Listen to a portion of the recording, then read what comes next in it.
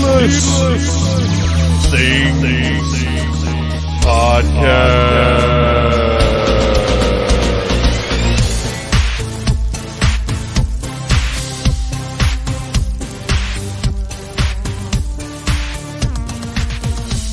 Hey, Phantomaniacs, welcome to the newest episode of the Needless Things Podcast, where we talk about toys, movies, music, and all manner of pop culture dorkery. I am your host, Dave, and it is time for another Q&A, where I take questions from you, the Phantomaniacs, in the Needless Things Podcast Facebook group, and also general Facebook, the general population. I go to Gen Pop and ask for some questions as well. But the best questions always come from the Needless Things Podcast Facebook group.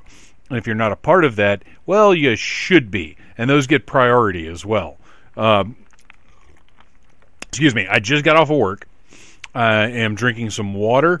And if you want to know something really disgraceful, it's not disgraceful, but I've got to work tomorrow and Saturday, and so I can't have the same sort of liquid enjoyment I normally have when I'm recording. So I poured myself one shot of Elijah Craig into a tiki sippy glass full of ice. And I really like this thing. I've never used it before. I think Mrs. Troublemaker bought them a long time ago. They're kind of like mason jars, but they're glass tikis, and then they have a nice straw that goes in the top. There's like a little rubber gasket around. Like if you drop this, granted it's probably going to shatter, but it won't spill out of where the straw comes from, because there's this like rubber gasket around the straw, and it's like a really nice, might even be like an acrylic straw. But putting all that aside, it is still a sippy cup with Elijah Craig in it. And I just took another little sip, so I can have one shot of this delicious adult beverage. But that's it for me. That's all I can have tonight, since I've got to work tomorrow. I have to be responsible. And besides, it's healthy. It'll kill the germs, right? That's all you got to do is bathe yourself in Elijah Craig, and the coronavirus will not come anywhere near you, and neither will anybody else, except probably the police. All right. So let's get on with it. I already said this is a Q&A. News-wise, there's no news. The closest thing to news is the second wave of Super 7's New Japan Pro Wrestling action figures is up for pre-order now. But I don't know who any of those guys are. I don't care about Japanese wrestling, really. And that's my personal thing. If you do, that's awesome. That's great. I can't keep up with all of the American wrestling that's out there, let alone expanding beyond our borders. I have other things going on in my life. So those are up. They look incredible, and they revealed the packaging for Wave 1, and it looks like just the packaging. I was like, maybe I should get one of these guys. I wouldn't mind having like a Will Ospreay. That'd be kind of cool. But and once they are up on Big Bad, like in stock, maybe I'll order one, because obviously I'm going to be really curious about the quality and the build and everything else. I'd love to do an unboxing, which, by the way, if you have not yet subscribed to the Needless Things YouTube channel, what is wrong with you? I'm putting some good stuff up there, people. And I'm welcoming constructive criticism. I'm welcoming input. This is a new thing for me that I'm currently really into and enjoying, but it's because I've figured out a way that I can do it that's not a massive time suck, where I can record an unboxing or a review or a video or whatever, and it takes basically a few minutes to edit it on my phone. I can do everything in my phone. I don't have to transfer any files. It's very, very manageable for me with the limited amount of time and effort that I'm really willing to invest in this stuff now. 10 years ago, maybe I would have been a little bit more of a workhorse, but now I'm doing this stuff because I enjoy it. I don't expect anybody to watch anything. I I have learned my place in the internet, so to speak. So I just do this because I like it. I like giving people content, and it's up to the people to find the content. I share it the best I can, and if you would be willing to share it, that would be appreciated. Okay, so this is a Q&A. I'm going to get to the Q&A in a minute, but I put up on Facebook Live that this is the last chance for questions, and I have a response already. Now, our head of research, Ryan Schweck, already has 2 questions, and they're really, really good ones. So normally what I do is I'll answer 1 question per person per episode unless I run out of questions, and then I'll loop back to them at the end. I'll tell you right now, I'm probably going to hit both of Ryan's questions later on in this episode because they're excellent. He is our head of research, after all. But he did drop a question in here, and it reminds me that there is other news. So I'm just going to dive right into this one and pretend this is our news segment. So, they are really going to put out the Snyder Cut, huh? And that's, I guess, the other big piece of news that I wasn't even going to mention because, quite frankly, okay, I can be blasé about this and say, who gives a shit? Well, obviously, lots of people give a shit, and it's fine that they give a shit. If you don't give a shit, you don't need to tell people that you don't give a shit. I think it's, well, one, I'm flabbergasted because I was in the camp that really, truly believed there was no Snyder Cut, that Snyder hadn't spent enough time actually making the movie for there to be a Snyder Cut. I have not read all the details, I'm not going to lie, because I don't need the details. Look, when it hits HBO Max, guess what? I'm going to watch it. Oh, that's Snyder Cut. For those who somehow aren't aware of what I'm talking about, it's Justice League, the DC movie that came out that we reviewed on the Needless Things podcast. You can look that episode up. And found it to be a lot of fun. Even sourpuss old Arian had fun with the movie. I think we all acknowledged that it wasn't the Justice League movie we ever would have wanted, but it was fun in and of itself, and especially compared to some of their other output, it was a good time. Have I gone back and watched it again? Once, sort of. Is it something I'm going to revisit from time to time? Probably not. But I will revisit the Snyder Cut simply out of morbid curiosity. Because, I mean, I have to. I'm a comic book fan. I'm a Batman fan. I love these characters. I love seeing what people do with these characters. And sometimes it's not good. But sometimes it is. And this will be fascinating in the same way that one Exorcist movie that they shot and shit-canned and brought in another director, and I can't remember it. One of the directors I really, really like, and I can't remember who it is right now. Is it Rennie Harlan, or did he do Exorcist 3? Now I can't remember. I'm not going to look it up because we're not here to talk about The Exorcist. But anyway, they're 2 entirely different versions of like the 4th Exorcist movie that, and I can't remember which one is the one I liked, but this doesn't happen a whole lot, where 2 entirely different creative visions for the same movie end up getting released. Usually all we get is something like Wolfman that was Joe Johnston and then some other guy directed. And I'm sure there are people out there who are infuriated that I'm referring to whoever the other director is as some other guy because they're massive fans and they think the whole thing should have been his project and Joe Johnston ruined it. And then they're Joe Johnston fans who think the other guy was crazy and doing the wrong thing. It doesn't matter. We never got 2 versions of the Wolfman. Didn't happen. It would have been interesting if it did, though, right? I don't like that movie. There's some good performances in it, but I think it's not very good, and I think it's very apparent that 2 different people did it. And Justice League, while I did have fun with it and found it entertaining, again, it's very apparent that they're 2 different creative visions, and while there will never be the opportunity for a true Whedon cut, we do get to see, perhaps, Snyder, I wanted to say Scott Snyder, wrong Snyder.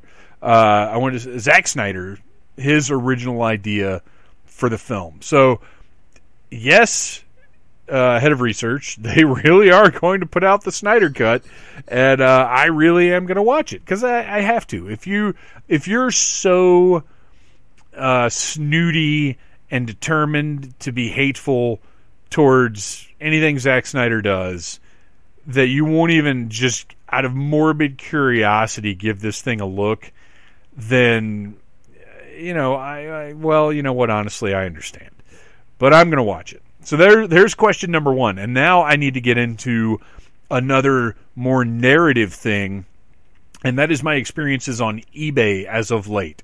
So to bring up the Needless Things YouTube channel again, it's there. You need to go subscribe. I am trying to. Well, okay. There will be 2 new unboxings a week. That is my plan. I do not intend to go beyond that. And I actually have like 3 videos banked right now that I have been tempted to just go ahead and put one up. Like, oh, one extra won't hurt. But I don't want to get myself into the same position I got with the website way back in the day where I felt this obligation to put up 5 posts a week. And you guys, if you don't know this, you can go to oldneedlessthings.com. The old website, the original website is there. I'm still paying to keep that thing up because from time to time people will want to know, like, where is this review? What did you do? Have you ever done this? And I'll send them a link to oldneedlessthings.com. And it's all there archived. But I felt like I had to do 5 posts a week, and I did that for like 6 or 7 years. And it was a lot of pressure. It was a lot of hard work. And it got me, in a roundabout way, I got a lot of cool experiences because of it. So at no point do I think I wasted my time, but I don't want to get myself in a position again where I feel obligated to provide free content to an internet that doesn't really care. So I'm gonna do what I've always done. I'm gonna do my thing. I'm gonna do my thing the way I think I should.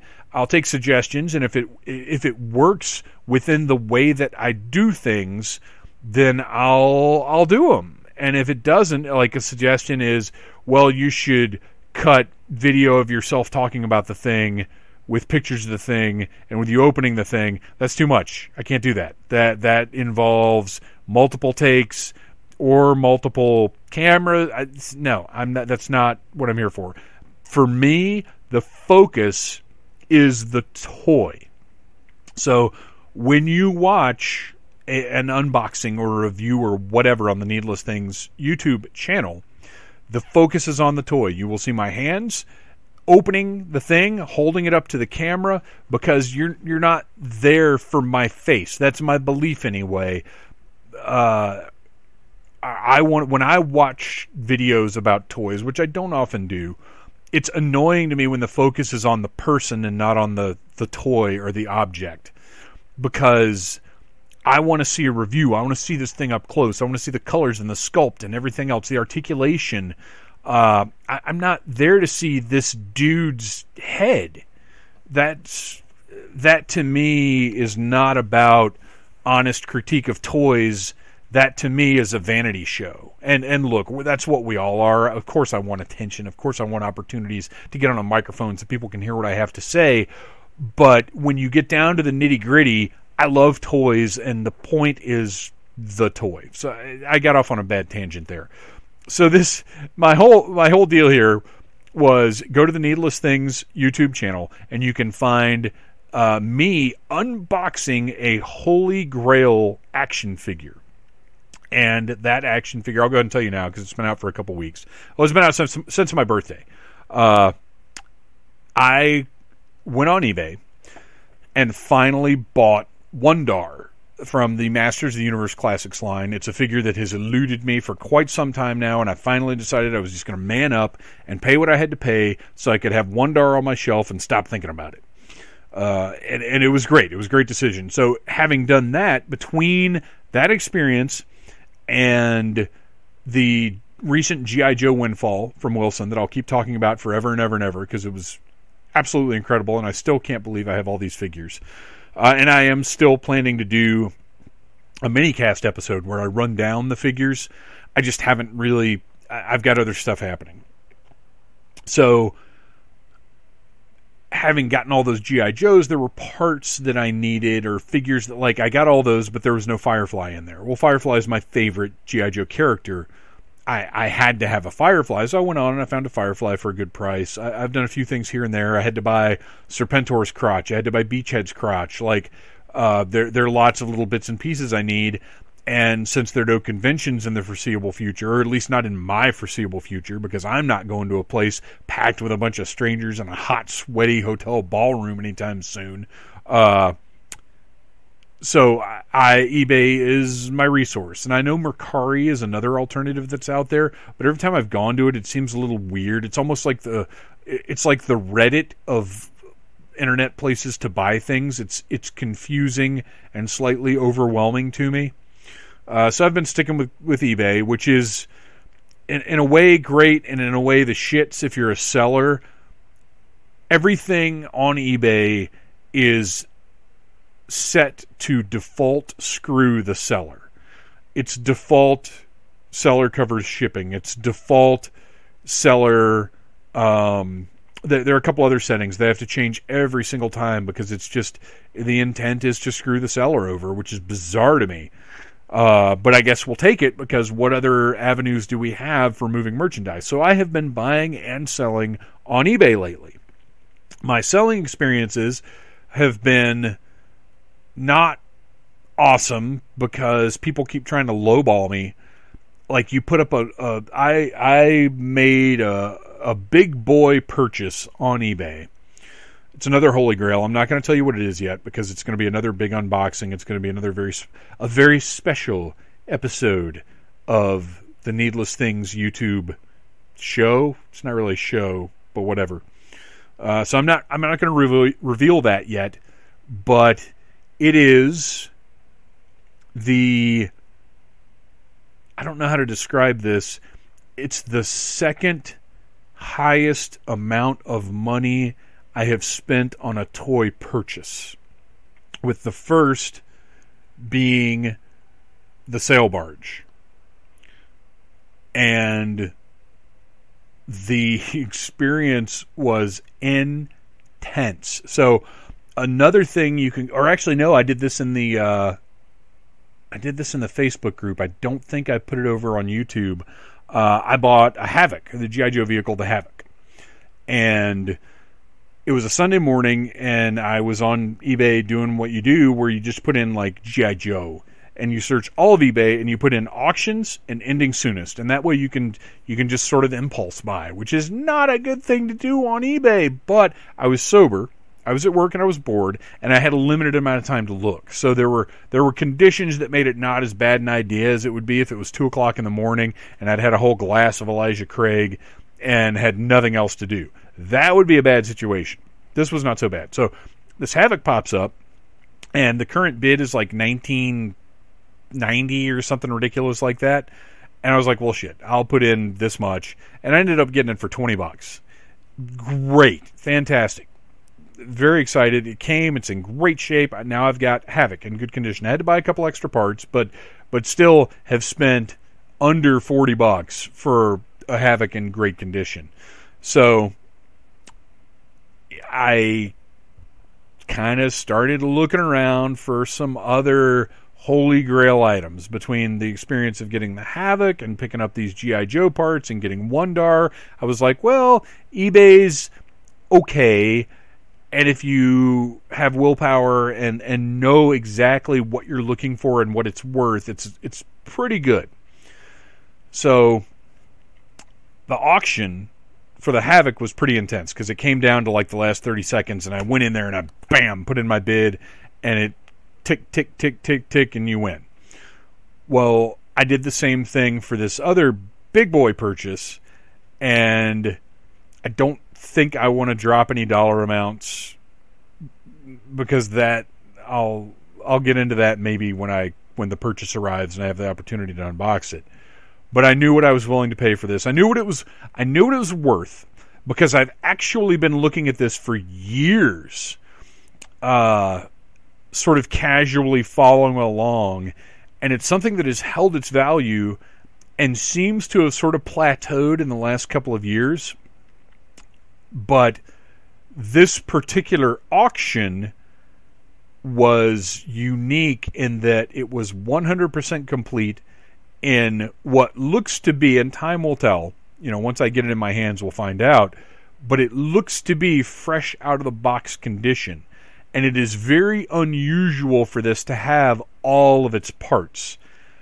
So I had to consider that aspect of the value as well, because you see parts of this frequently and what they sell for, but to get the whole thing in one shot, complete, in great shape, is very special and unusual. To the point where in the time that I've been looking for it, I have never seen one mint in box. So I did the same thing. I watched this for 2 days. I didn't actually put a watch on it. I kept going back to it. And then the last day I put a watch on it, because there were already at this point, I think 18 bids. And it got down to the last minute. And I got a little impatient, and I just threw in my maximum I was willing to pay. And it shot up once, it shot up twice, and it stuck on a price, and then nothing happened. eBay froze up or something. I don't know what happened. And it said it ended at a dollar amount well below my maximum bid. But then I got an email that said, sorry you missed out on this item. And my Phantom Jr. was sitting here right next to me because he was very interested in this whole process of his insane father spending this amount of money on this thing. He actually was pretty caught up in it. We had fun. And I'm refreshing my emails. I'm refreshing eBay, and it just says, you didn't win. And I'm like, I'm Luke in Empire. That's impossible. I'm losing my shit. And I'm very conscious of the fact that I'm sitting next to my 12-year-old son, who is generally very well composed and together, much more so than I am sometimes. Matter of fact, there have been 2 instances lately where I've been a little embarrassed about myself in front of him. One was this eBay auction where I'm trying to keep it together so I don't look like a complete lunatic in front of him, even though he's known me for 12 years now, and he knows exactly how weird I am. And then the other one, we were playing the new WWE game, which I think is a lot of fun. I can't get into that right now. I think it's fun, but there was a handicap match, and I was old school getting furious like I used to back when me and Arian and a bunch of other guys got together and played SmackDown versus Raw all the time. I would get intensely angry and mean. And I'm very proud of myself that I don't do that anymore, but I felt those feelings coming back trying to play this handicap match. And it wasn't because the game has problems, and it does, but this wasn't it. It was just because it's a handicap match. It's infuriating when that's part of a storyline in a wrestling game. So anyway, 2 occasions where I'm very conscious of my son watching me, is he getting ready to blow up? What's going on over there? So anyway, finally, I refresh eBay and it pops up and says congratulations. I zip over to my emails and it says please pay for this item now, and I'm like, yes, got it. Oh my gosh, I stood up and I'm like, I got it. And he's like, cool, awesome. And you guys, I think, will understand once I reveal what this item is at some point in the future, not today. I think you'll get it because there's a whole story to it. There's a whole history. It's very, very special in the world of toys to me, and apparently to a lot of people, because like I said, there were 18 bids, and by the time it was over, I think there were 20-something bids. People were boom, boom, boom at the last second trying to hit my big boy total, and they didn't. And it still came in well under my max bid, so I feel good about that too. Although, and look, now you know what? I'm not giving you any numbers. I got to save some of this story for however I end up revealing and unboxing this.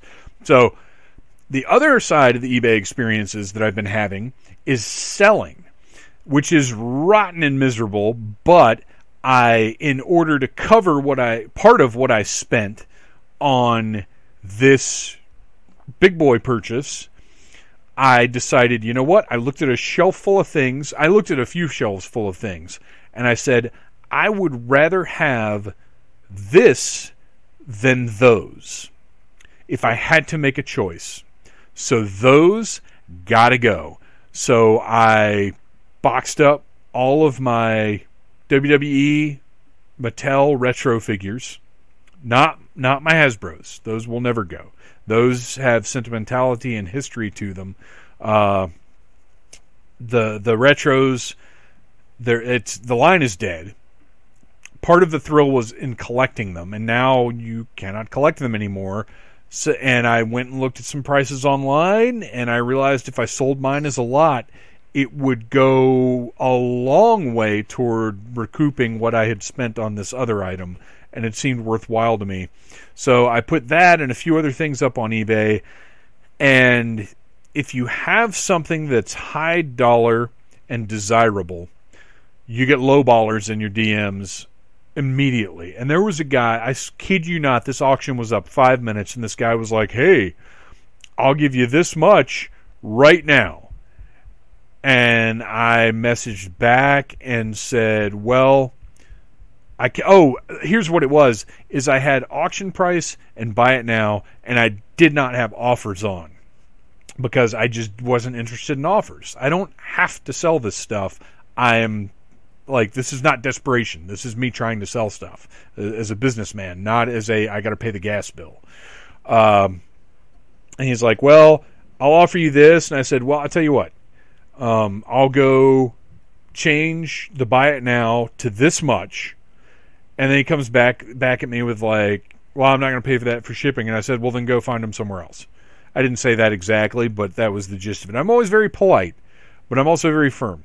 And then another guy comes in like the next day. He at least waited a day and is like, hey, I'll give you this much, but I'm not paying for shipping. Or no, he's explaining to me that my shipping is too expensive. And he's like, hey, oh no, this is a totally other auction. I'm sorry, I'm getting my stories mixed up. So this was the first guy on the Mattel Retros, trying to lowball me on the price and didn't want to pay shipping or whatever else. And I finally was like, you know what, buy them somewhere else. And then another guy, so another thing that I've got up, the Super 7 Iron Maiden reaction figures that are really cool. And I bought them at the time because I thought these are really cool. But now I see what they're selling for, and I think, boy, that money would be even cooler. Because I like Iron Maiden, but I've got all their music. I don't really need their toys, especially not when that first wave is selling for $165. So I put those up. And another guy comes into my DMs and he's like, hey, you're charging way too much for shipping. And I said, I'm not charging anything for shipping. eBay is determining the shipping because I've gotten burned so many times in the past. I just use their deal. And he sends me another message back and he's like, well, these weigh this much and this much, and you could ship them for this much and this much. And I said, that's great. I use eBay's calculated shipping. If it's too much for you, maybe you should go look for these figures somewhere else. And I haven't heard back from him, and I'm sure I won't. Oh, one cool thing, though, I did get two different people messaging me about the retros. One guy was actually really cool about it. It was basically, hey, I'll offer you this much. And I was like, nah, I'll wait and see how the auction does. And he was like, cool, thank you. And then when the auction ended, he's like, I kind of hated I missed out, but glad you got the money you wanted. Like, how cool is that? That was an awesome dude. Like, I kind of want to send him something for free just for being not a shithead on eBay. Because apparently, more often than not, people on eBay are shitheads. And don't even get me started on the people who win auctions and then take like a week to pay. Ridiculous. But the guy who won the retros, he did the buy it now, which means I got more for them than I wanted. Or more than I expected, I guess. He did, bam, buy it now. Paid in like a minute. So I immediately came down here, boxed them up, slapped the shipping label on, and got them out the next day, even though I've got a 2-day processing on all my auctions, because you never know when they're, like, when it ends. What if I end up having to go into work? I don't want these people expecting it. Like, it's really more for the buyers than it is for me, because I don't want them to be, like, typically I can get stuff out earlier than what's on there, and I think that's better. But anyway, got this thing out, boom, next day, done. He's probably got it today, because it turns out he's in Columbus, Georgia. But, so yeah, eBay, it's great and it's awful, just like everything else on the internet. All right, so now it's time I think now that I'm like halfway into the time I'd planned to spend on tonight's episode, so you guys are going to get a little bonus because I had to get that eBay stuff out of me, and now I've got another one that I have to get out of me that won't take quite as much time. I was having a conversation on Facebook because I'm doing, right now with everybody all cooped up, there are all kinds of like post a picture of this, share an image from this. All kinds of those things going on Facebook, and they're fun. I like doing that sort of daily stuff that keeps you on a schedule of posts, and I mean, it's an easy thing for me to do because I'm really, really bad about maintaining a social media presence, so this gives me something to post about. So I'm doing a 10 toys in 10 days, and my first toy was Storage Shell Donatello from the Teenage Mutant Ninja Turtles, the original line, which came out in 1991, and I was 15. Was I 15? Oh my gosh. So in 91, I was 15. Buying Storage Shell Ninja Turtles, for sure. And I got the question from somebody who I have known for years, but only through Facebook. I think we connected over some toy post that I put up, and we every once in a while we kind of chat back and forth through comments, and that's about it. And he's like, it's literally just this dude's first name. It seems to be a very private person, which I respect the heck out of. But every once in a while he'll comment or something, and we seem to have our tastes line up pretty well. And he said, wow, Ninja Turtles were around when you were a kid. And I said something like, they started in 1988 when I was 12 years old. And he was like, I was just kidding. And I was like, no, it's a fair question, because 12 years old in 1988, you really shouldn't, like, back then, you weren't playing with toys anymore. And we had a little conversation about that. Like, I didn't take any offense from his question whatsoever. As a matter of fact, I didn't even recognize that he was kind of just joking about the fact that I'm a little older than him. Because it's literally true that, especially being 15 and buying Storage Shell Donatello, it was a little weird back then. And believe me, I had me and a couple of friends collected Ninja Turtles, me much more so than them, but very much on the down low. Like, nobody else knew that we were still collecting toys. And then so this led to me thinking about my toy timeline. And obviously, I don't want to... Someday, maybe I'll do an episode that gets into lots of detail. But I did kind of want to lay down for you guys, just so you'd have an idea of what my evolution has been, or what my collecting has been. Just take a couple of minutes to lay out my toy timeline as I remember it. I'm 44 years old. I was born in 1976. And my first action figures that I remember I'm sure I had, like, Weebles. Well, I did. I had Weebles and Little People. I remember these little furry... I can't remember what they're called right now. I think fur is in the name. But they were little squeakers, and you put your fingers in their arms, and they were like little puppets. And Woodsies. They were called Woodsies. And man, I a few years ago almost fell down a Woodsy hole on eBay because I was finding like all the Woodsies stuff for pretty reasonable prices. I was like, man, I am buying all this Woodsy stuff. And then I ended up not doing it. I think I found something else I wanted more, and realized that also that Woodsies are a lot of fabric and could potentially be very nasty to have to clean up. But anyway, so like that stuff when I was much, much younger. But then Migos are the first action figures that I have specific memories of playing with and collecting and going to the store and being like, I need these. And then Migos into Star Wars. And Star Wars was it from 78, I guess, to 82. So about 4 solid years of... because once Star Wars hit with the vehicles, the Migos fell by the wayside. I think I just stopped playing with them entirely, which makes me feel a little bad at this point. But Star Wars was it, man. And then in 1982... discovered G.I. Joe, A Real American Hero. And that, all along the way, there are other little bits and pieces of toy lines here and there, but I'm talking about the main driving force of my toy collecting. So in 82, G.I. Joe came along, and I had stuff from Return of the Jedi, but G.I. Joe was it. From 82 to 88 was G.I. Joe. And I think it even got a little soft in it. Well, 87 was maybe, I can't remember exactly when Battle Force 2000 came out, but that's when G.I. Joe started to die for me.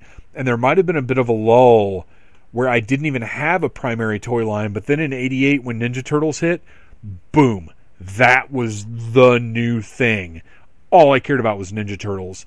And I never really liked the cartoon very much, but I loved the toy line, which is why a few weeks ago I finally decided, you know what, I have to have these Super 7 toys, because they're just like Masters of the Universe Classics. They are remakes of the original toy line, not based on the cartoon or the comics or anything else, which is why they're so must-have for me. And I'm glad I finally realized that. So Ninja Turtles from 88 until about 92-ish, sometime around high school, I pretty much stopped buying toys. And then I can't remember. Well, you know what? No, that's not even true. I'm now remembering, because 91, 92 is when Toy Biz started releasing the X-Men figures. I just remembered I didn't really ever stop collecting. I was thinking I paused during high school, but I was buying Toy Biz's X-Men the whole time they were coming out, and that's actually what replaced Ninja Turtles for me. And then I think maybe a couple of years post, well, it can't be a couple, I graduated in 94, and then in 95, Star Wars, Kenner relaunched Star Wars. So that was maybe like the last 2 years of high school. I wasn't buying a whole lot of toys, but I guess it really never stopped. I would have to go and look at Toy Biz's X-Men releases, which the best resource for that sort of thing is figurerealm.com. I love that website, but I also hate it because it's so often I'll end up finding something and being like, oh, I have to have this. Look, here's a whole list of it. So yeah, I guess there really was, I never stopped for more than a year-ish. Because once Kenner's Star Wars hit, one, I had a real job by that point. Because the year after I got out of high school, I was managing a video game store. So, I mean, I had a real job making real money. And from there on, it was Star Wars, and then McFarlane's Spawn, and Sideshow's Universal Monsters, and Movie Maniacs. I mean, from there, once you get into the late 90s, it's everything. It's anything that caught my eye, boom, I'm getting it. So yeah, that's that. I just kind of wanted to throw that out there. As far as my youth, that's my toy timeline. And now it's time to get some questions. And I was afraid I wasn't going to have enough, but fortunately, I have eaten up a ton of time with this biographical stuff that you may or may not be interested in. I don't know. I hope I've at least made it a little entertaining to listen to. All right, let me take another sip of my Elijah Craig from my tiki sippy cup, and I should probably chase that with a little bit of water so I don't choke on my words. Very important, everybody. Hydrate and gyrate. Always, all times. Hydrate and gyrate. Go check out the trailer for Troublemaker, a film that may or may not ever come out. All right. Let me check in real quick with my live request for questions. I think Schweck's probably going to be it. People are doing other things this time of the night. Yeah, there are a few likes on it, but no more questions. That's okay. So let's move on to the existing questions. And the first one comes from our friend, the award-winning Bobby Nash. Bobby asks, looking back over your creative career, what has been your biggest surprise? And that's an interesting question because the way that everything has happened, not much has been a surprise, because everything I do requires a certain degree of planning and foresight and awareness and preparation. So, I mean, there have been things that have been better than I expected, or things that people have liked more than I knew that they would, or whatever the case may be. But the biggest actual surprise of my creative career, as he calls it, would be back in 2014 or 13. I guess it had to be 14. When I just really, I mean, since I was a little kid, I've wanted to host a game show. And I had this idea that Dragon Con would be a great place to do a sort of adult, remote-controlled, Double Dare kind of show, but filthy. Hilariously filthy, but filthy. And I knew I needed somebody with some experience. I knew I needed some kind of because in my head, actually, you know what? The prototype, not of the concept of the show, but for the atmosphere I wanted to create, was Viva Variety. I wanted something with people singing and dancing and having fun and doing ridiculous things. And Viva Variety was so good, and I liked the idea of the male and female hosts playing off of each other. And I had gotten to know Les Sexoflex a bit at the time. And I don't think I even knew Dana that well. I mean, we had met a couple of times. I think we had messaged a couple of times about, one thing or another. But I certainly we weren't friends at that point. But in one of the ballsiest, craziest things I've ever done, I sent her a message on Facebook and said, "Hey, would you be interested in co-hosting a dirty game show at Dragon Con with me?" Because at that point I already had my foot in the door of the Classics track, and I had a pretty good feeling that they would go for it. There wasn't really any late night programming, so I felt the opportunity and the space were there if somebody stepped up and grabbed them. And I will never stop being absolutely shocked that she said, "That sounds like fun." And from there, I still have these messages saved. If it wouldn't take too much time, I'd pull them up and read them to you now. But that was the start, and we started going back and forth with ideas.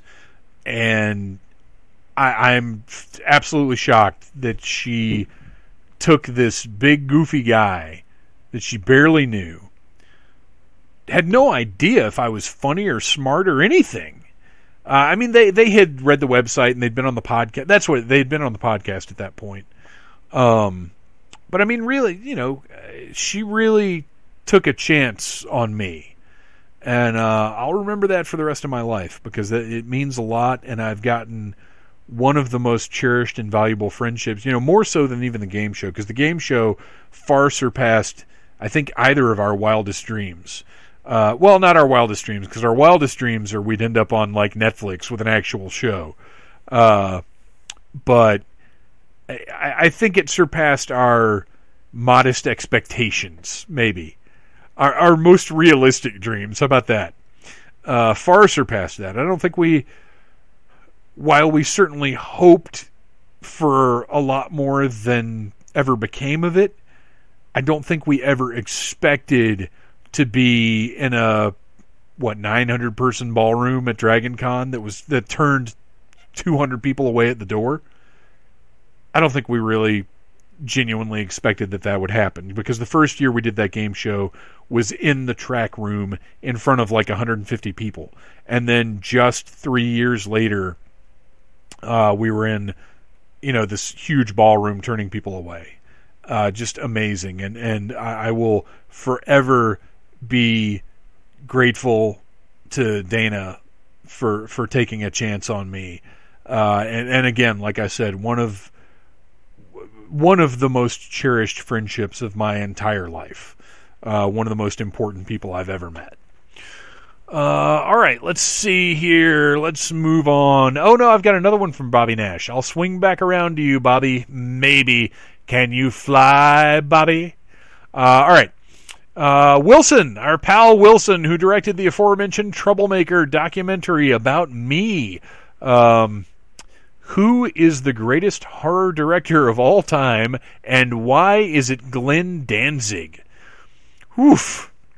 Okay, well, I can't really comment on that because I haven't seen Is it Verotic or Verotica? I think it's Verotica. I haven't seen it yet, so I don't know.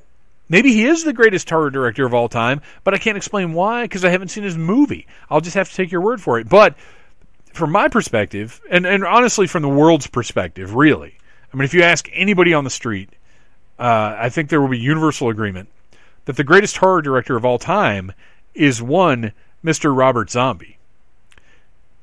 With his independent spirit, his dedication to true artistic vision above all else, no other creator in the history of cinema has created lasting masterpieces on the level of House of a Thousand Corpses, 31, and The Haunted World of El Super Bisto. They're timeless treasures of the cinema. And unbelievably, the same inimitable auteur that gave us the classic rock and roll albums, The Sinister Urge, Venomous Rat Regeneration Vendor, and the Electric Warlock Acid Witch Satanic Orgy Celebration Dispenser is responsible for the greatest horror films of the last century.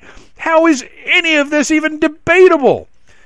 Fans and students of film will be analyzing the works of Robert Zombie for hundreds of millennia to come. He is the greatest artist of our time.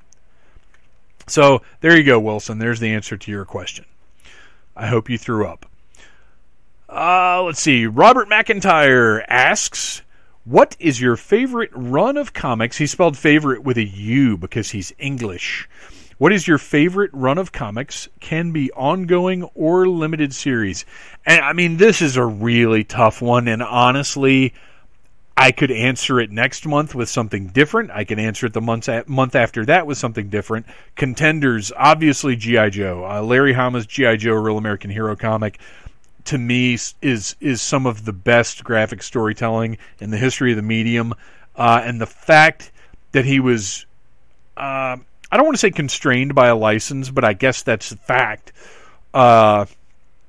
and still managed to create these incredible stories, these ongoing stories, that if you listen to the Larry Hama episode of the Needless Things podcast recorded live at DragonCon, he reveals that he was making it up as he went along. Incredible.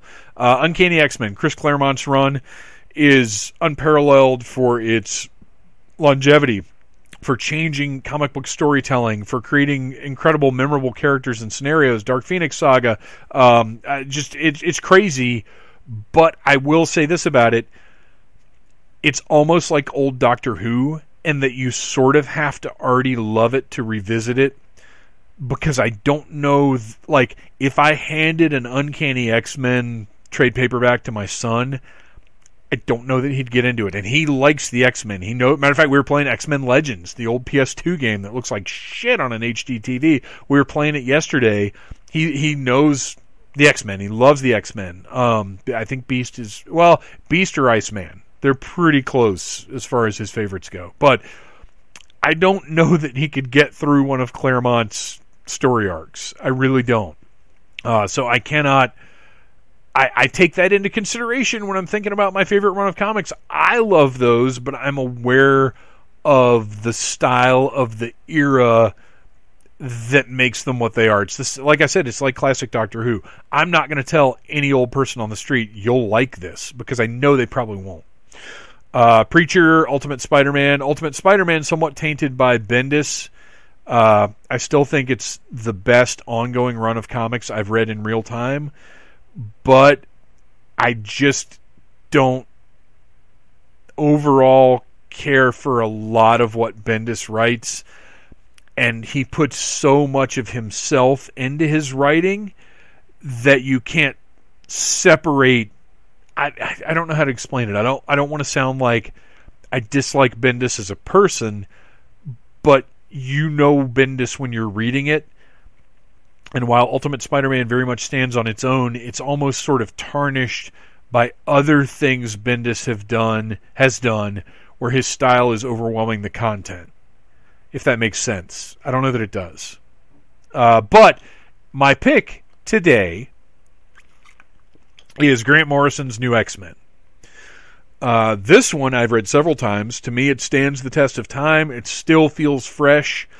It's still, well, and here's Grant Morrison's magic trick, and why I truly believe that Grant Morrison is a magician communing with some sort of alternate dimension and moving eldritch energies from this dimension through his brain and hands onto the printed page, because somehow everything I've ever read by Grant Morrison, where he's writing, whether it's Batman or X-Men or whatever, he is staying true to the core of whatever it is he's writing, but it still feels insane and revolutionary. Grant Morrison's X-Men stories are like no other X-Men stories you've ever read, but they are still 1000% X-Men stories. And that's his talent, is for this kind of bizarre storytelling that manages to stay true. He's not subverting your expectations. He's making you realize you could have even better expectations, maybe. It's hard for me to talk about Grant Morrison because I've read stuff of his that I don't care for, but the stuff of his that I do like, I like so much that it's weird to me that somebody can be as gifted as he is. Anyway, so his run on his new X-Men was just, it blew my mind. It's like I said, it's true to the X-Men, but it's also insane and new. I think probably if somebody asked me what's the most horrifying comic book event you've ever read, experienced, whatever, the destruction of Genosha, it drained me. It hurt my soul. The way that he wrote it, it blew me away. I couldn't believe it. And it felt real. It didn't feel like comic book bullshit that is going to be undone in 6 months, in a year, in 2 years. It felt somehow he made it have impact. And also in New X-Men, he gave us Zorn, he gave us Quentin Quire, one of the best mutant characters ever created. He gave us the Cyclops and Emma Frost thing, which some people hate, and I think is great because it's real, it's complex relationships, it's nobody's perfect. Nothing is perfect. It's such a good story to me. Give us Stepford Cuckoo's Phantomaniacs. Like, that's an incredible run of comics, and it's not just, nowadays, if one significant thing comes out of somebody's run on a comic book, it's pretty impressive. And Morrison with New X-Men was just bam, bam, bam, one thing after another, just crazy. I love it. If you haven't read it, go to the Marvel app or wherever people get comic books now. It certainly isn't comic book shops. Go on Amazon, and although you might not want to order books from Amazon, because I recently, as I ranted about, I think last week, I will never order another record from Amazon, and I probably won't order any books, because if they can't take care of records, they probably don't take very good care of books either. But anyway, Grant Morrison's New X-Men. It's great. Moving along, Gary Mitchell, the outstanding, incredible Gary Mitchell, one of the directors of the American Sci-Fi Classics track at Dragon Con. Had a good one. I liked this one a lot. Oh, the dogs are upstairs going bonkers. I hope you guys enjoy that. I've seen you use the Extreme Sets diorama backgrounds for displaying some of your figures. Do you prefer to put figures on the shelf with them, without them, and what factors into your decision on which ones get or don't get a background? So, if you're not familiar with extreme sets, you can just Google extreme sets dioramas, and you'll see most of them are 1/6 scale, although they do make 1/18 scale. But they're basically cardboard backgrounds, but they're really, really beautiful cardboard backgrounds that attach together, and you can actually, like, some of them are actually buildings. Like, one of the upcoming releases is basically the cabin from Evil Dead, and it has like the porch and the interior and the hallways, and like some of it is really crazy detailed stuff, and some of it is just flat panels that connect together to create for anytime you see a picture on the Needless Things podcast Instagram or the Phantom Troublemaker Instagram of new action figures, it's probably an Extreme Sets diorama in the background, because it just makes it look so much better than I used to use this purple fabric in the background, which to me seemed very unique and personalized to me. Like, if you went online and you saw this glittery purple background, you're like, oh, that's one of Phantom's pictures. And there was probably something to be said for that, but over time that just got boring to me, and I'm sure it got boring to the people looking at it as well. So Extreme Sets had a big sale, and I bought, I think, three, I'm looking at them right now, 3 different sets. I bought an asylum, a like haunted house, and then like a space station. And you can get floor panels to put down, but they just, if you're taking pictures of new figures to put up online, even if you're not doing like battle scenes or action shots or whatever, even if they're just standing there, it just makes the picture look so much better. And I still feel that they're a little pricey. I still feel that they should be printed on both sides, especially if it's something like the Asylum that is actual rooms and stuff and not just sort of a backdrop. But if you wait for a sale, which I think they do every once in a while, like have holiday sales or something, but they're worth it if you like taking pictures of toys. Now, as far as displaying figures with them, I don't do that for a couple of reasons. One, I keep my shelves about 10 to 12 inches apart, depending on what's on them, and these are too big to fit in that space, and it would cost a fortune for me to have enough of these to cover all of my shelves.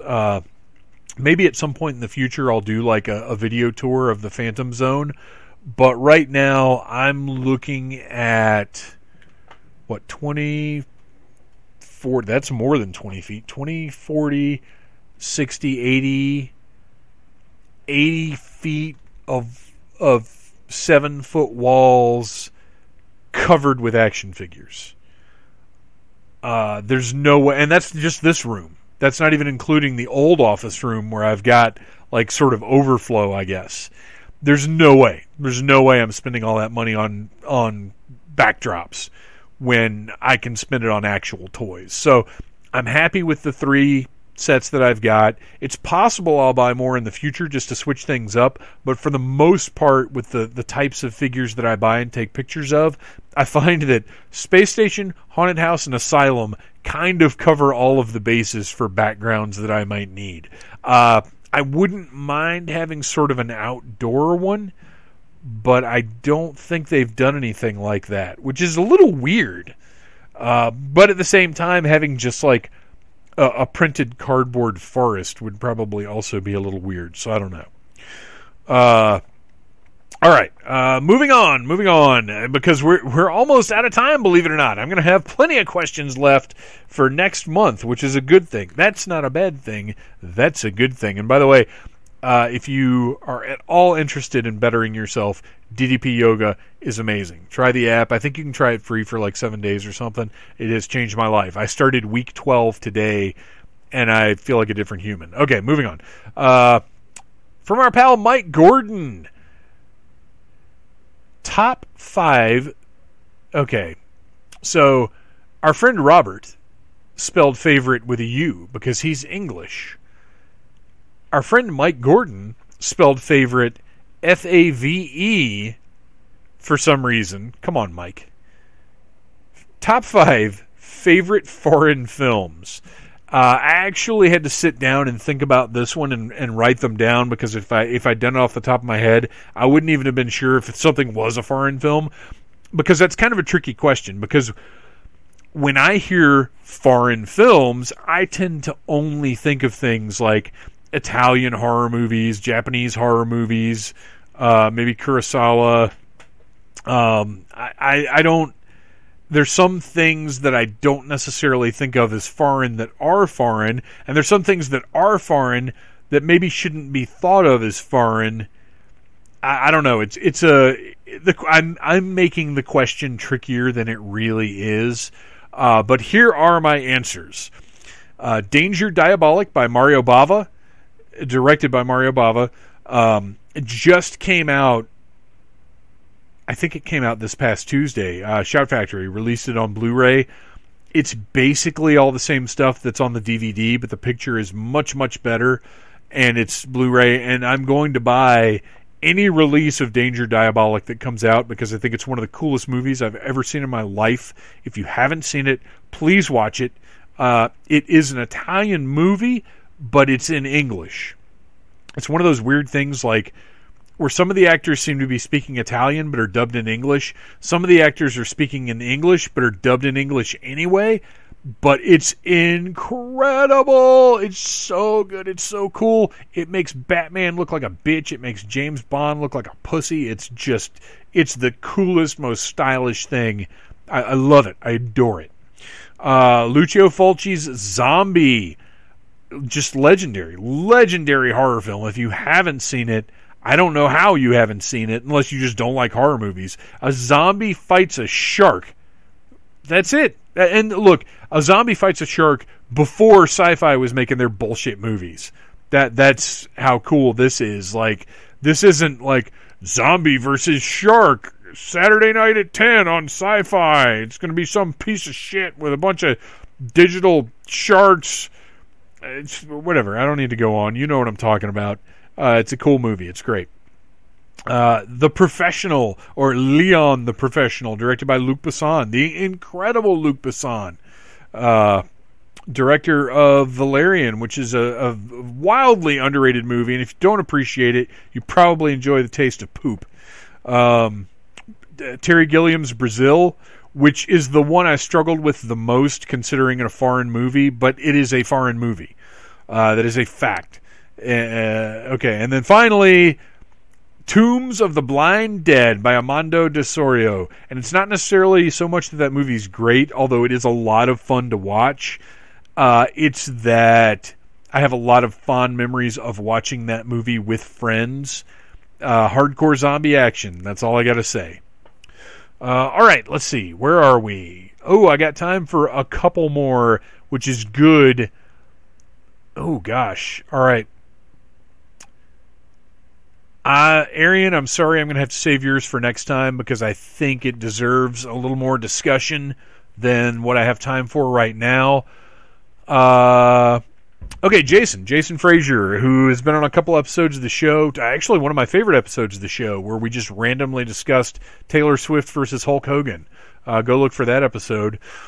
So you've been breaking out the old game systems lately. How is the gameplay on them compared to the mini systems, in your opinion? And if you don't know, he's talking about the NES and SNES minis that came out over the last few years that have their little tiny versions of the original consoles, but they have the games built into them. But it's a limited number of games. And the gameplay is pretty much the same. Like, as long as you don't have a shitty controller, like a shitty old controller from the original system, there's no reason the gameplay is any different. But I would, in general, rather play the games on the minis because the interface with a modern TV is much better. It's easier to queue up. You don't have to blow on anything to get it to work. You don't have to wonder if it's going to work. It's just more convenient and easier. And plus, after 5 minutes, when you get really, really pissed off that these old games are so hard, you can just switch to another game without switching out a cartridge or anything like that. So it's convenience-wise, and reliability wise, the minis definitely have the winning factor there. But if you want to play something like Flashback or Super Bomberman or Metro, well, no, Metroid's on the NES. But any games that aren't on the minis, obviously you need to have the console or like an emulator or Raspberry Pi or whatever these fucking computer nerds talk about every time I talk about the fact that I've got a mini. They're like, hey, well, I've got 842 games on my Raspberry Pi that I stick up my butt and stick my thumbs up my nose and just play it in my head. Whatever the fuck they're talking about. I don't know. But yeah, the minis are great. And they're still, I think you can still get them for like a pretty reasonable price. So if you like classic gaming, why not get one? Why not? All right, and here I'm going to wrap it up with 2 questions from Schweck because they're both sort of related and they're both good questions that I really wanted to get to. Like I love everybody that asks a question, but there are some questions that are like, oh, this will be fun to answer, and then there's some questions where I'm like, this is really specifically pertaining to me and my life experience, and I will enjoy elaborating and giving my opinion out. So let me get a little water here. Okay, so our head of research, Ryan Schweck, who you can catch on the Execute Chapter 66 podcast, which is part of the Needless Things family. Feelings on the current smaller weekly toy announcements with rotating properties that Hasbro Pulse is doing versus making bigger, more in-depth announcements at events. I don't know. They're both good, right? Like, it's really cool to know that every week there's going to be some kind of cool little announcement. And you know, I don't know that every week is fair to say because I'm sure right now they're sort of trickling out San Diego Comic-Con stuff, maybe. Well, I don't know. I don't know exactly how they're deciding. You know, maybe some of this is stuff that wouldn't even really have been necessarily reveals because Hasbro, especially with like Star Wars, they've been really coy about announcing things for the past several years, really since Disney got the property. I like it. I like Fandom Friday or whatever it is. Even last week it was some Power Rangers thing that I didn't really care about, but then I saw the figures of the 6-inch putties and I was like, that's really cool. I don't want them, but if you're a Power Rangers guy, you're going to want like a dozen of those things. I think that's great, and it looks like it's a 2-pack, so it's troop builders. So like, and here's an advantage of that weekly announcement is if they had dropped that at San Diego Comic-Con, I probably wouldn't even have looked at it. I probably wouldn't have paid any attention to it whatsoever because I don't care about Power Rangers. But now they're dropping stuff like that. They're alternating properties, you know, every other Friday. Like I think this Friday, you know what? I don't remember what it was, but it's something different. It's neat. It's really cool. I enjoy it. And I do think to a certain degree over the past few years, we've already been seeing that the internet, to a certain extent, is making these big convention announcements a little obsolete. You know, so far, I think Mattel has been utilizing the lack of convention environment incredibly well with their WWE announcements. You know, Toy Fair, they had some cool stuff, but it wasn't overwhelmingly great. But then normally WrestleMania Access would have been their big reveals, and WrestleMania didn't happen in a traditional way this year. There was no Access. And they went online and made a big event out of these cool reveals. And I think that's neat, and I think it's more inclusive in a way because, you know, this is going to sound weird, but no matter how you slice it, if all of these big announcements are being made in a place where you can't be, there's a little, I'm a little sour about it. And I don't know, maybe that's weird, but like, I get excited about stuff, but at the same time, it's like, well, somebody have a fucking convention here in Atlanta. I mean, look, Dragon Con, greatest convention of all time, 100%. But it's a fan-run convention. Big companies like, Hasbro, Mattel, whoever, do not come to Dragon Con to show us toys. So it's a different animal. So there are no trade show type things here in Atlanta where we can go and have that experience. And I'm not going to San Diego to be mauled by massive crowds to see some toy reveals. And I guess that then the answer to that is, well, then Phantom, you don't get to see the toy reveals in person. But I don't know. It just feels like there's an elitism to the Toy Fair reveals, to the San Diego Comic-Con reveals, to the New York Comic-Con reveals. And whereas these online reveals, I think they make fans feel like we're more a part of what's going on. And, the word exclusive can be good, but it can also be bad because the root of exclusive is exclude. And I don't think it's good for the toy industry to exclude too much right now. And that makes a great segue into Ryan's second question, which is, con exclusives, NECA mainly, are currently showing up at Walmart for prices lower than they were sold at New York Comic Con. Should companies at least make changes before they release to maintain the specialness of the release to the package, etc., or does it matter? So, one, I don't know exactly what he's talking about here. I don't know what New York Comic Con exclusives are showing up at Walmart. But I think there's a time and a place for exclusives. I think exclusives should be repaints. I think exclusives should never, ever be must-have items. I think doing Macho Man Randy Savage in a Slim Jim box, in his Slim Jim's commercial outfit, is a perfect exclusive. I think doing a Macho Man Randy Savage figure that's the only way you can get Macho Man is this exclusive is a terrible way to do exclusives. Another good example, Playmates for a couple of years did these really cool repaints of the old Ninja Turtles line. I think those are great exclusives because you don't need them. They're not must-haves, but they're really cool and they're different and they're unique. I think that's great. Han Solo with the Mynock in the big Millennium Falcon box. I think that was a great exclusive because we don't all need to have a Mynock. We certainly don't all need to have that giant Millennium Falcon box that's hard to open without fucking it up. I think that's a good exclusive because later on, Han came out by himself. Great, fine. That's perfect. Snake Eyes, the recently released Snake Eyes from G.I. Joe Classified that came with the big weapons rack and is painted differently from the retail version. I think that's a good exclusive. I don't know if that was going to be a Comic-Con exclusive. I don't know what the original plan was for that, but that I'm fine with because you can still get a Snake Eyes figure. I don't like it. So that Spirit of Splinter that NECA did as part of their Loot Crate when they relaunched Loot Crate.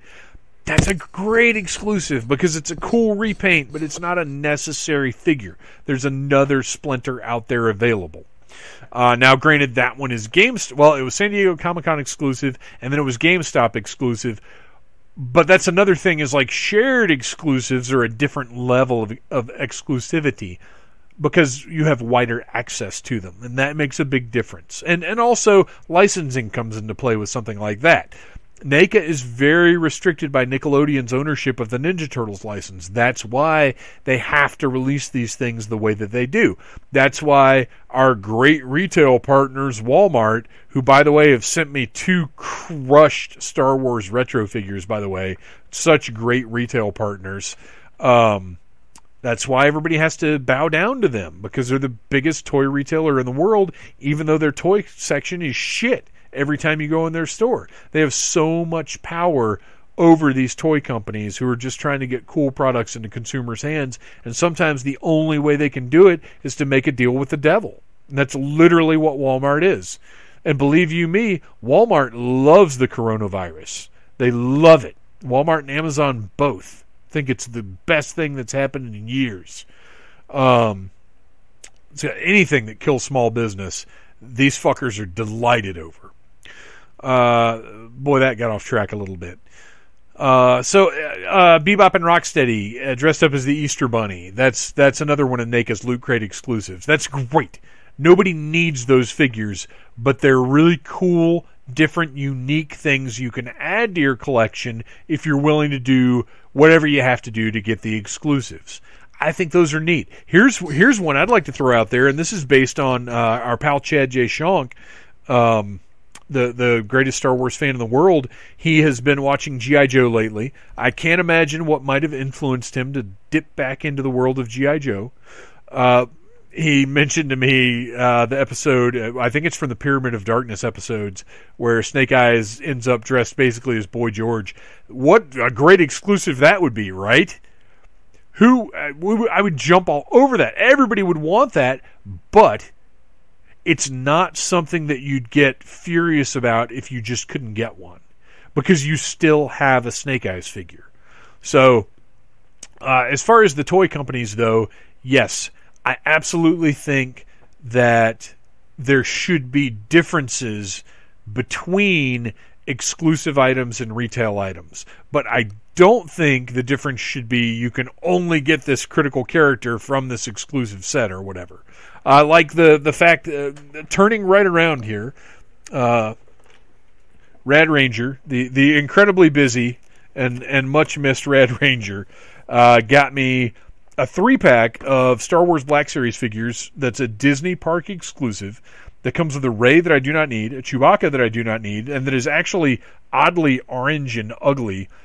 But I did need the Hondo Onaka figure that is in this box set because it's the only way he's been released. And I think that's an even bigger load of horse shit because you have to buy 2 figures you don't even need. Now, it also comes with a couple of Porgs, and I can always use more Porgs, so that's fine. But this is the only way to get Hondo. And he is not part of the Rebels re-releases that are coming out this fall. So, yeah, that kind of stuff I think is horse shit. But for the most part, yeah, I like if they're going to do... I actually... And I begrudgingly say this, but I like the way NECA has been doing their Walmart exclusives because it's the same figure, but it has some really cool exclusive artistic packaging. If you haven't seen their Evil Dead Ash, it comes in this really amazing eye-catching red and white box, and I've already got like 3 versions of that same Ash, but I almost bought it again just because that box was so cool. But I was like, I don't know what I'm going to do with this box, so I didn't buy it. And now I'm a little bit kicking myself because I didn't, but whatever. That's $25 less Walmart managed to get out of me, so that's a victory. You guys, I think that wraps it up for this needless Q&A. Thank you for hanging in there. Thank you for listening. If you submitted a question, thank you for that. If you submitted a question and I did not get to it, tune in next month because I do keep these. I do rotate them, and eventually I will get to all the questions. I don't have any wrap up really. Everybody I hope is getting through. I hope everybody's making some money now. As things are opening back up, I urge everyone to still be cautious, still be careful. If you're going out, wear a mask. I posted this the other day. I said, think about how much of a dipshit you would have felt like a year ago wearing a mask out in public. Now, feel like that much of a dipshit if you don't. And I firmly 100% believe that. Wear a mask. Why? Because why not? Why not be as careful as you can be? This is my doctor. I am not a doctor. I am not your doctor. Your doctor may have a different opinion. My doctor said, don't wear gloves because gloves give you a false sense of security, and plastic and nitrile and whatever else will actually carry viruses longer than human flesh will. So if you're keeping your hands away from your face and you're washing your hands as much as you should be, which, by the way, is no more than you should have always been washing your hands, you filthy animals, then you should be fine. Don't wear the gloves. Gloves are not a good idea. But this is my doctor. You should consult your own physician and find out their take on the glove situation. But I stopped wearing them because I'm a big hand washer anyway. So I've been kind of good to go on this from day one-ish. You guys, thank you for listening to the show. Please go subscribe to the Needless Things YouTube channel. Go join the Needless Things podcast Facebook group. Follow Phantom Troublemaker and Needless Things Podcast on Instagram. I try to keep the accounts different as much as I can. I try to put up different content for them. And you know, who knows what's happening in the future. For me personally, I can confidently say conventions are off for the rest of the year. I've already, concert-wise, one of the Ministry Came FDM Frontline Assembly show has already been rescheduled to April 20th of next year. I am hopeful that Korn and Faith No More will be similarly rescheduled. Hopefully not to April 20th, though. And just, you know, take care of each other, take care of yourselves. I hope you're getting through this. If you need to talk to somebody about nerd shit, send me a message. I'm not... Apparently, I seem sort of inaccessible. And to a certain extent I am, because if I'm hanging out with my family, I'm not going to answer your message. But I will answer all messages at some point. It may not be right away. It probably won't be right away.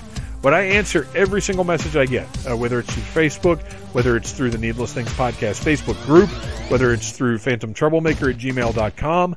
I answer everything, unless it's, hey, Phantom, we saw your Instagram account and wondered if you'd be interested in more global exposure, in which case I will just delete that bullshit. All right, you guys, that's all I got for this week. Tune in next week for more Teenage Mutant Ninja Turtle stuff. I love you guys. Thank you for listening to the Needless Things podcast. You're the best. You can find the show on iTunes, Stitcher, Downcast, or in the ears of a Trader Vic's employee. Love you. Mean it. Uh-huh.